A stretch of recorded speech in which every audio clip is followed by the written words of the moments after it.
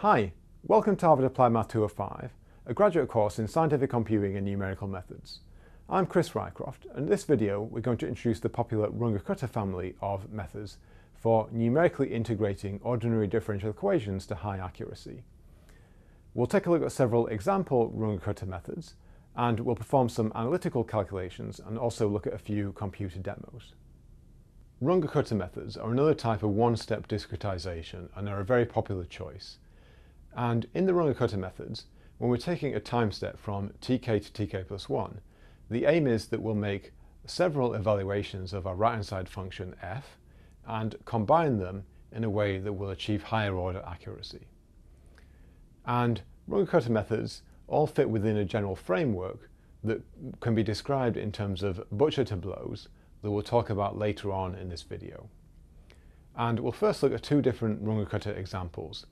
We'll look at the case when we make two evaluations of our function f, and then at the case when we make four evaluations of our function f.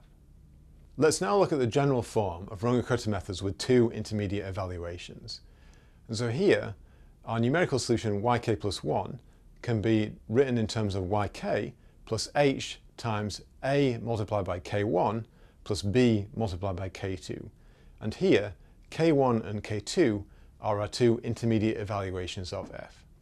And specifically, k1 evaluates f at the start of the interval, so k1 equals f of tk comma yk, and k2 evaluates f at some point within our interval and also incorporates information from k1. So k2 is equal to f of tk plus alpha h, comma yk plus beta h k1. So it's worth noting that there's some unfortunate notation here that's common in this area of the literature. K is used both to index the numerical time step as a subscript, and K is also used to represent these intermediate quantities where we evaluate our function f. Thankfully though, it's usually okay not to get these confused, because when k is used as a subscript, that's exclusively for indexing the time step, and when it's used not as a subscript, that's exclusively for representing these intermediate quantities. So in this general form, we now have four free parameters, a, b, alpha and beta. And it's worth noting here that the first order forward Euler method is a member of this Runge-Kutta family if we put that a is equal to 1 and b is equal to 0. And in that case, k2 will be ignored and we'll just get our solution from k1. So now we'll look at the truncation error of these Runge-Kutta methods, and we'll determine what conditions we have to apply to a, b, alpha and beta in order to achieve second order accuracy. Let's now look at deriving the conditions that our two-step Runge-Kutta method needs to satisfy in order to achieve second order accuracy. And we'll consider taking a step from yk to yk plus 1 with step size h, and we'll make two intermediate function evaluations, k1 which is equal to f of tk and yk, and k2 which is equal to f of tk plus alpha h and yk plus beta h k1. And so a key idea with Runge-Kutta methods is to incorporate previous intermediate steps into subsequent ones, and this can help us achieve higher order accuracy. Once we've evaluated k1 and k2, then we will evaluate our numerical solution yk plus 1 in terms of yk plus h times a k1 plus b k2. And our aim here is to find our four parameters alpha, beta, a and b so that our method is second order accurate. So we'll begin by putting that our mathematical solution y of tk is equal to yk, our numerical solution, and we will then Taylor expand our mathematical solution.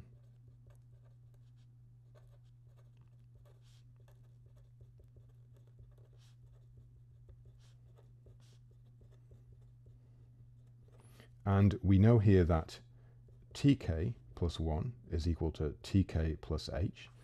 And therefore, if we look at y of tk plus 1, then this will be equal to y of tk plus hy prime of tk plus h squared over 2 y double prime of tk plus o h cubed terms.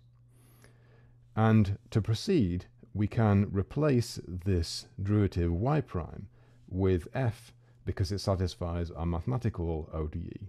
So we can write this as y of tk plus h times f of tk yk plus h squared over 2.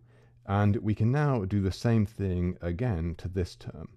We've got two derivatives of y, so we can write this then as d by dt applied to our y prime, and we can replace that with f of t and y of t, again using this equation. And that will be evaluated at t is equal to tk, and we'll also have order h cubed terms. So now let's look at this term here.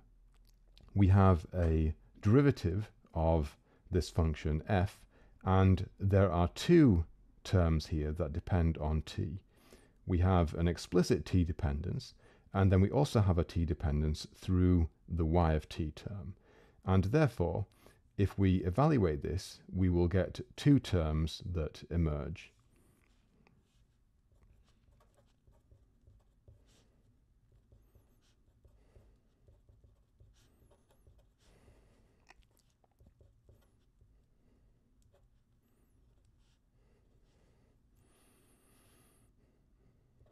And we're going to write f subscript t to be the partial derivative of f with respect to the t variable, and f subscript y to be the partial derivative of f with respect to the y variable. So we'll first get a partial derivative with respect to the t variable, and that will give us ft tk yk, and we'll then get a derivative from this y of t term. We'll have the chain rule, so we'll get a y prime term and then an fy of tk and yk.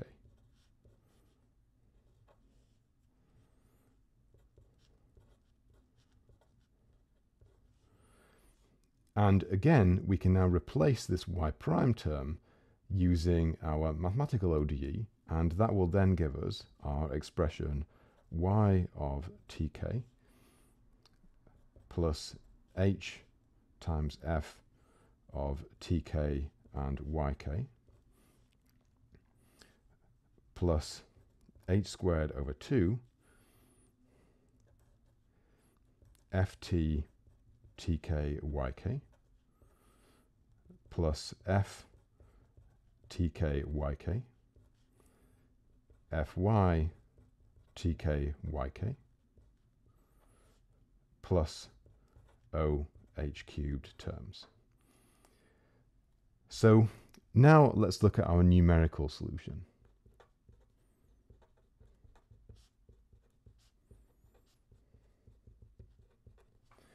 And that will involve a combination of k1 and k2. k1 is straightforward to deal with since we already have this expression, but let's look now at k2, and we will Taylor expand k2.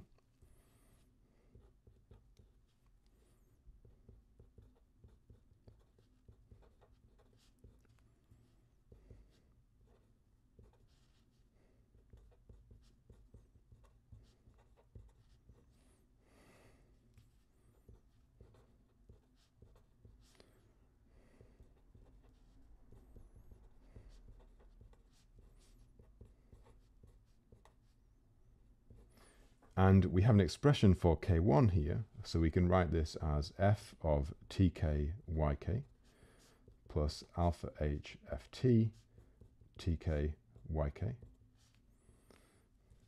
plus beta h f tk yk Fy tk yk.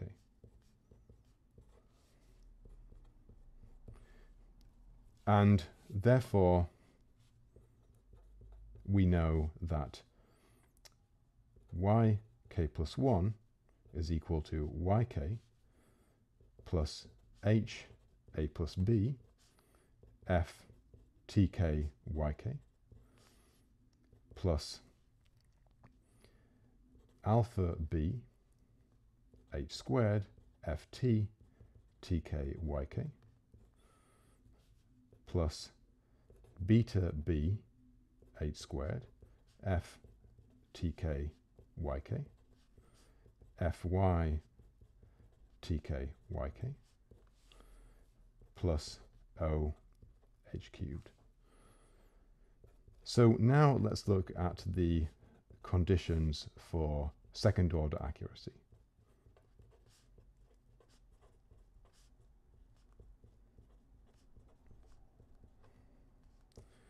And what we'll do here is we'll compare our numerical expansion with our mathematical expansion.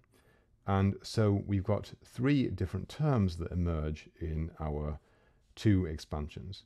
So first, let's look at the terms proportional to f themselves. So here we have this term that involves f, and we have this term that involves f. And that therefore tells us that a plus b is equal to 1. And now we have a term that involves ft and a term that involves ft over here, and that tells us that alpha b is equal to a half. And finally, we have a term that involves ffy and another term that involves ffy over here, and that therefore tells us that beta b is equal to a half as well. And it's interesting that we have now three conditions, but we have four unknown parameters, and therefore we have some freedom to select these four parameters. And there are actually several different choices that are popular to make, and we'll take a look at several of these in a moment.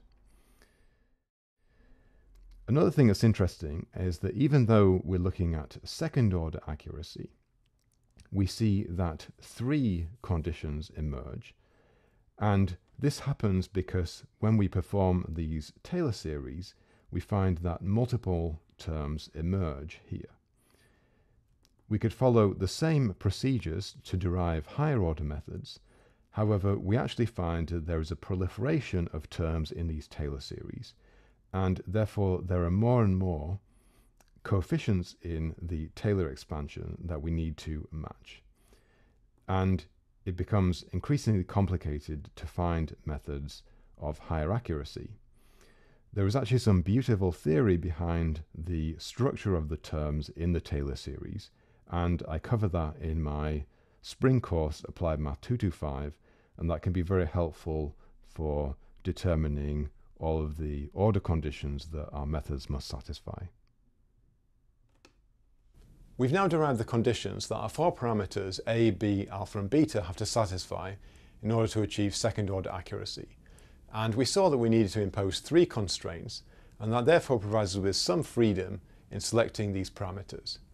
And within the permissible parameters, there are actually three sets of parameters that lead to methods that have names. Firstly, if a equals 0 and b equal 1, and alpha and beta are both half, this leads to the modified Euler method. And because a equals 0, this actually leads to some saving in the number of floating point operations that are required in order to implement this method. The second set of name parameters comes when a and b are both equal to a half and alpha and beta are both equal to 1. And this leads to the improved Euler method. And this method also has some advantages, that it only involves function evaluations at the ends of the time intervals. And this can sometimes be beneficial if we might only have data that lives on discrete time intervals.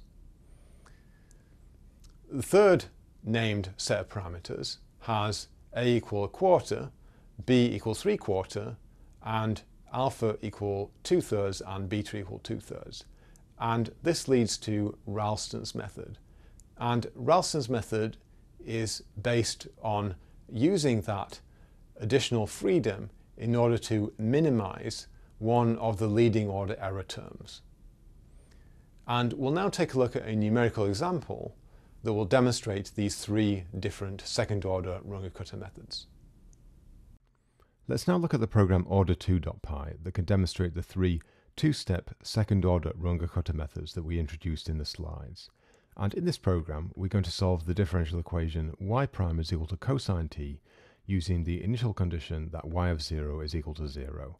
And this ODE has the exact solution y of t is equal to sine t. If we take a look at the program, we first define our initial time t to be equal to 0 and our step size h to be 0.05. We then define the right-hand side of our differential equation, f of t and y, which is equal to cosine t in this case. Now the program will solve the ODE using the three methods that we introduced simultaneously. It will solve using the modified Euler method, the improved Euler method, and also Ralston's method. And here we're going to initialize our initial values of y for the three different methods.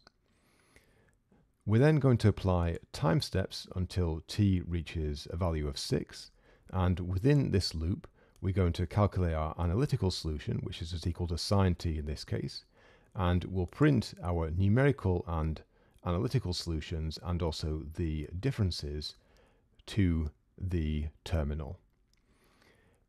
We'll then implement the three different methods. In the modified Euler step, we first calculate our two intermediate steps, and for modified Euler, our solution is just advanced using the second intermediate step k2. For the improved Euler step, we calculate our two intermediate steps, and then we advance our solution using an equal weighting of 1/2 times k1 plus k2. For Ralston's method, we calculate the two intermediate steps, and we then advance our solution using 1/4 of k1 and 3/4 of k2. And we'll then update our time variable. Now let's run this program. And by default, this program outputs its results to the terminal, and we'll now run this program again and save the results to a temporary file called out. And we'll now look at the results in GNUplot. So I've set GNUplot up to have axis labels, and I've also positioned the key, and I've defined several strings that I can use for printing out the key. And let me now run a plotting command to look at our results.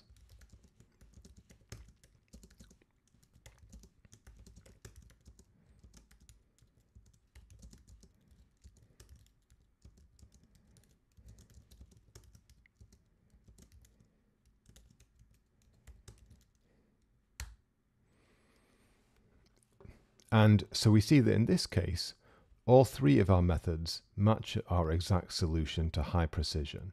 And we see that all three of them match our exact solution of sine t, and we can barely see any differences. So now let's plot the differences, and that will really highlight any differences between the three numerical approaches.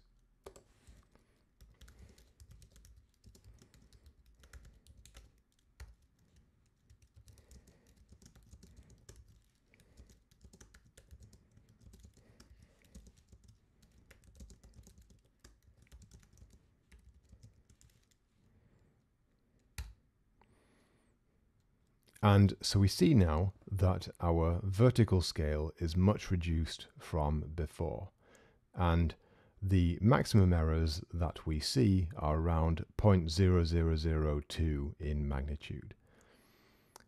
And this is consistent with a second order method. We would expect that our errors will be roughly on the scale of our spacing h here to the square power.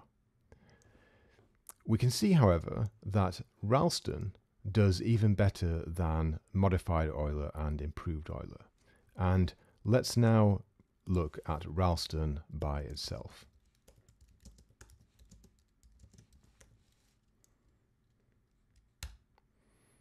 And we can see here that the errors for Ralston are on a scale of 10 to the minus 6. And in fact, for this problem, if we varied our h, we would find that Ralston is giving us third order accuracy. And this is rather surprising since we only set the coefficients in Ralston to give us second order accuracy. So let's now take a look at why we have this remarkable accuracy in this case. To understand the convergence properties of the Ralston method, let's revisit our error analysis of the two-step Runge-Kutta methods. And this was based on performing Taylor expansions of both our exact solution and our numerical solution. And we can break them down into terms at different orders of h. And if we look at order h terms, then in our exact solution we just had one term of f, and at order h squared we had two terms of a half times ft plus ffy, where here the subscripts denote partial derivatives. If we performed the Taylor expansion for our numerical solution, then order h we had a term of a plus b times f, and at order h squared we had terms of alpha b ft plus beta b ffy. And to achieve second order accuracy, we had to match all of the different terms in these expressions. If we look at the terms involving f, then we require that a plus b is equal to 1. If we look at the terms involving ft, we require that alpha b is equal to a half. And if we look at the terms involving ffy, then we require that beta b is equal to a half. And this gives us three conditions that the four parameters in our second order method must satisfy, leaving us with one additional degree of freedom. Now, suppose that we went further than this and we performed Taylor expansions to order h cubed. Then, in this case, we end up with many more terms and many more partial derivatives emerge. And given that we've already set three conditions for our second order method, we cannot hope to match our exact solution and our numerical solution precisely. However, let's look in detail at Ralston's method. So our Ralston coefficients are a is equal to a quarter, b is equal to 3/4, and alpha and beta are equal to 2/3. And let's focus specifically on the FTT term in our exact and numerical expansions. And if we look at this coefficient for the Ralston method, then we have b alpha squared over 2. And if we substitute in our Ralston values, that gives us 3/4 times 2/3 squared divided by 2. And that evaluates to a sixth. And we see that in this case, this exactly matches our exact solution term. Of course, there are many other terms in both of these Taylor expansions, and we won't be able to match these. However, we see that all of these terms involve partial y derivatives.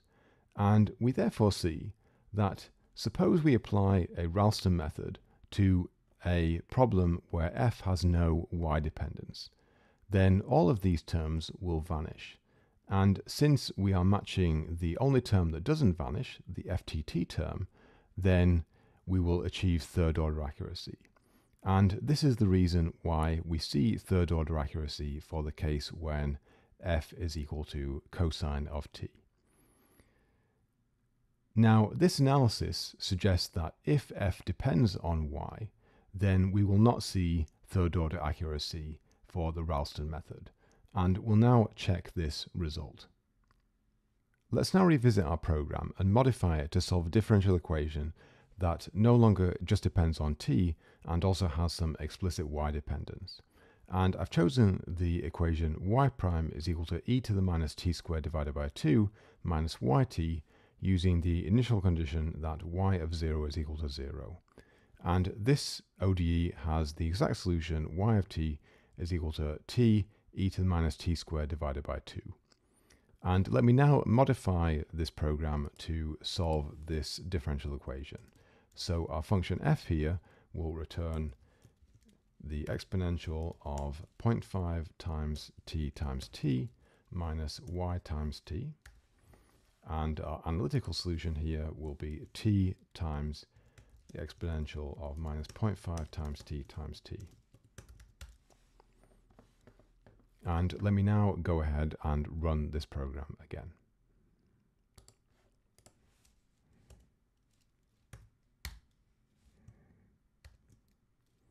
And let me now plot the results.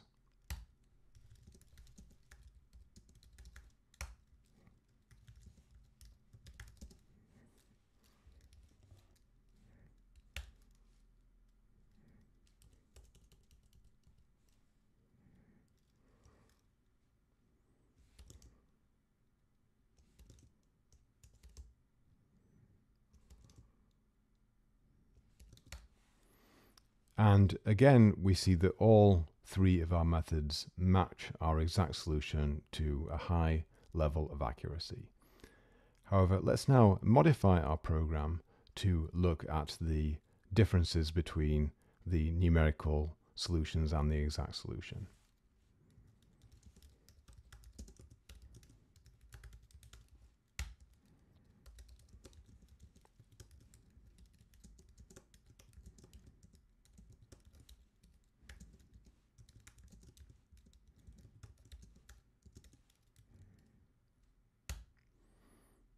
And so in this case, we see that all three methods have comparable accuracy, and Ralston no longer does much better, and this matches our error analysis. And this example demonstrates that the performance of a numerical method is heavily problem dependent. If we're solving ODEs of the form y prime is equal to f of t only, then we see that Ralston would be an excellent choice. However, for other problems, like this one, we see that Ralston will give comparable performance to different methods. And the accuracy of method is ultimately controlled by how well it is able to approximate those higher order terms in the Taylor expansion that are not exactly matched in the method. Now look at Runge-Kutta methods that make use of 4 evaluations of our function f. And here, a very popular choice is referred to as the classical fourth order method, or RK4. And this is widely used, and it's implemented, for example, in MATLAB's function ODE45. And here, our numerical solution yk plus 1 is given by yk plus h divided by 6 times k1 plus 2k2 plus 2k3 plus k4. And here, k1 is given by f of tkyk, k2 is given by f of tk plus h over 2, yk plus h over 2 times k1, k3 is given by f of tk plus h over 2, yk plus h over 2 k2, and k4 is given by f of tk plus h, yk plus hk3. And if we did an analysis of truncation error, similar as we did for the Runge-Kutta methods with 2 intermediate steps, then we could verify that the truncation error is order h to the 4 for this method. We can also evaluate the stability properties for the Runge-Kutta methods applied to our standard test problem y prime equal lambda y. And the figure shown here shows the stability regions for Runge-Kutta methods from orders 1 to 4. And here we see that for the order 1 method, we just have the Euler stability region that corresponds to this unit circle centered on -1, 0 in the complex plane. For higher order methods, we see that the stability region actually grows slightly. And it's worth noting that for low order Runge-Kutta methods, the stability regions don't actually depend on the specific choices of coefficients in the method. And here, for example, if we look at the stability region for the order 2 Runge-Kutta methods, then that region is actually common between all of the different choices, such as improved Euler, modified Euler, or Ralston. If one looks at stability regions for higher order or more complicated methods, then one can no longer just describe them in terms of their order. As mentioned at the start of this video, we use the butcher tableau as a general way to describe different Runge-Kutta methods. And suppose that we have an S+1 stage Runge-Kutta method, then we can describe it using the following grid of coefficients. We have a column of coefficients alpha 0 to alpha s. We have a triangular grid of coefficients beta, and then we have a row of coefficients gamma 0 to gamma s. And with these coefficients, we can define that the ith intermediate step is given by f of tk plus alpha I times h, comma, yk plus h times the sum from j equals 0 to I minus 1 of beta I comma j times kj. And once we have these intermediate steps, then we can write down that our numerical answer at the end of the time step will be given by yk plus 1 is equal to yk plus h times the sum from j equals 0 to s of gamma j times kj. And we'll now take a look at the different methods that we described in this video, and we'll write down their butcher tableaus. We'll now write down the butcher tableaus for the different methods that we've considered, and we'll begin by looking at the forward Euler method, which is a first order method, and we have the form that yk plus 1 is equal to yk plus h times f of tk and yk. And to write this in the standard Runge-Kutta form, we can write down that k1 is equal to f of tk and yk, and then yk plus 1 is equal to yk plus h k1. And if we now look at the butcher tableau for this numerical scheme, then we have that our initial k1 is evaluated at tk, so that allows us to put a 0 here, and we're taking one copy of k1, so that allows us to put a 1 here. So that is the complete butcher tableau for this case. So now let's look at the two-step method. So here we have two intermediate steps, and for k1 we evaluate it at tk, so we put a 0 here. For k2 we evaluate it at tk plus alpha h, so we put an alpha here, and at yk plus beta h k1, and so we therefore put a beta here. And then our solution is given by a parts of k1 and b parts of k2 added to our previous solution, and therefore we put down a and b in this final row. And it's worth now looking at what this would be for the three different named methods that we looked at. So if we look now at modified Euler,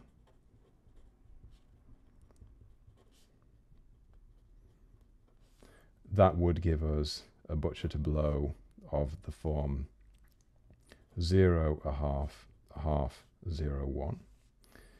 If we looked at improved Euler,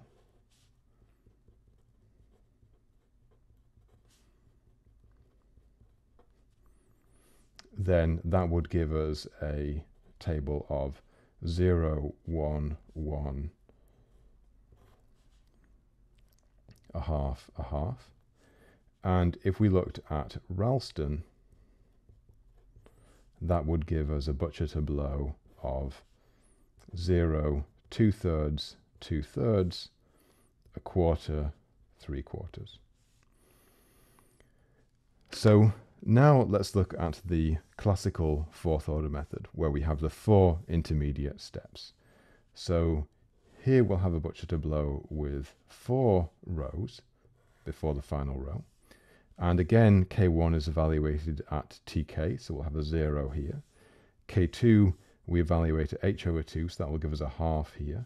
And we get h over 2 times k1, and that will give us a half here. And for k3, we have again evaluated at tk plus a half, so we'll get half here.